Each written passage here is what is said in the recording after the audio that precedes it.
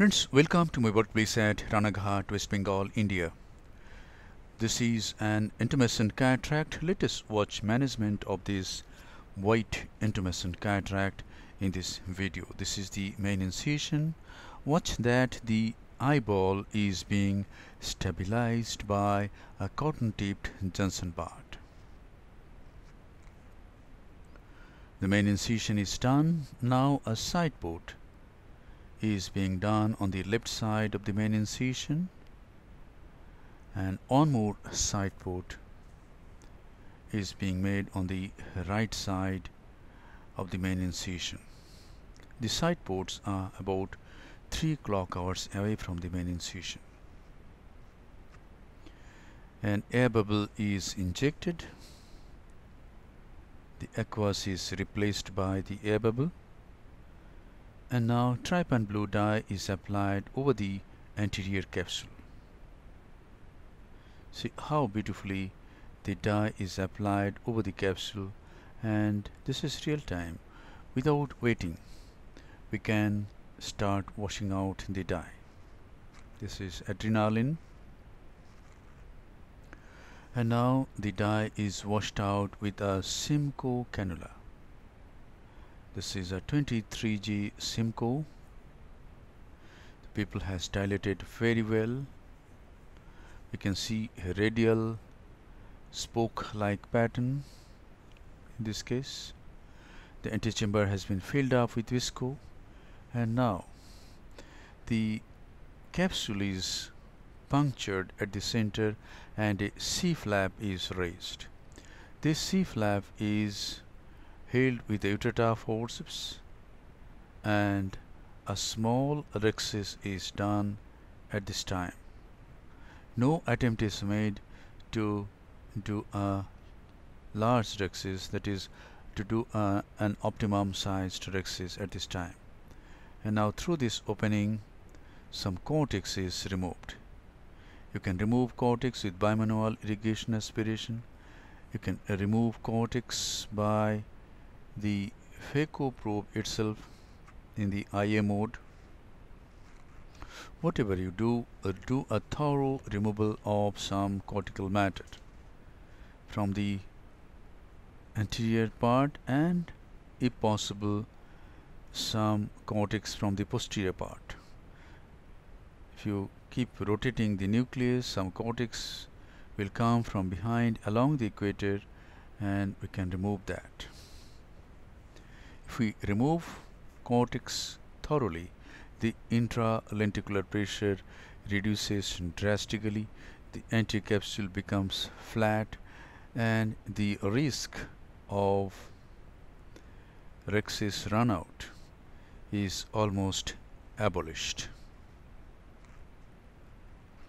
The antechamber is then filled up with 2% hydroxypropyl methyl cellulose, a small nick at the margin of this small Rhexis, and the Utata is now used to do an adequate sized Rhexis. At this time, there is no tendency of the anterior capsule to run to periphery. The anterior capsule is very much obedient at this time. So the optimum sized Rhexis is done. And now the phaco needle goes in with its bevel down. Some superficial lens matter is removed, and now the handpiece is turned to make the bevel up. And I am employing my technique which I call submarine chop. The tip travels through the substance of the nucleus like a submarine, and it is chopped. Rotate it 180 degree, hold one heminucleus and separate the two heminuclei completely. Each heminucleus is then subdivided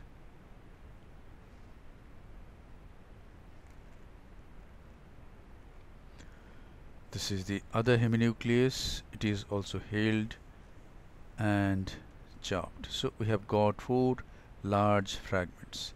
Each large fragment is then emulsified. If necessary, these large fragments are chopped into smaller pieces. See, there is no small particle of lens matter going here and there.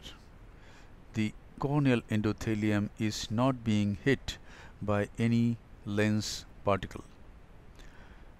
Most of the time the endothelial damage occurs by fluid turbulence and by the pieces that hit the back surface of the cornea.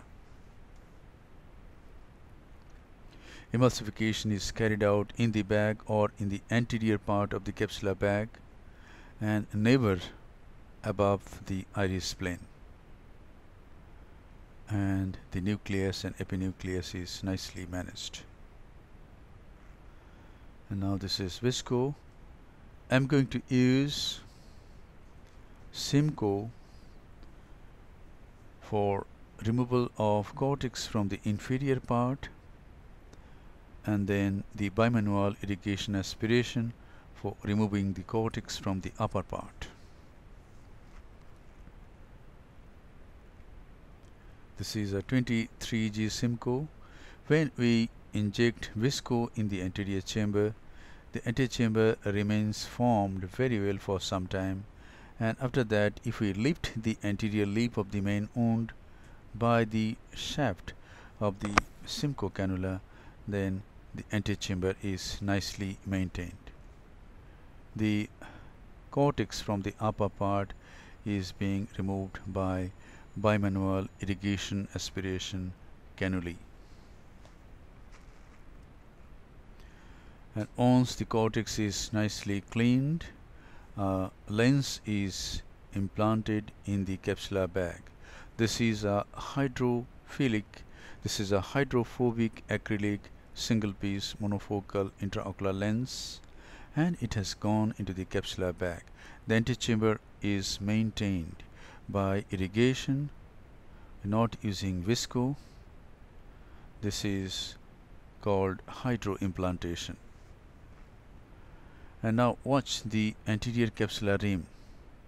The anterior capsular rim is nicely overlapping the optic of the intraocular lens all around. And this is ideal capsular Rhexis. And now, if we can manage intumescent cataracts manually in this way, do we need a femtolaser?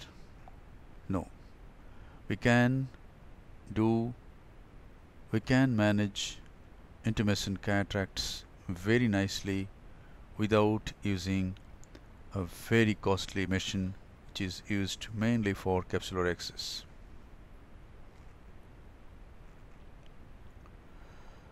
And now this is the final lavage of the anterior chamber.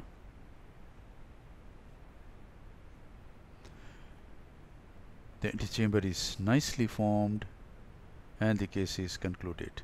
The main wound doesn't need any hydration. Thank you very much for your attention. Hope this video will help you in developing your surgical skills. Be a great surgeon and serve your patients with love, respect, empathy, and great surgical competence.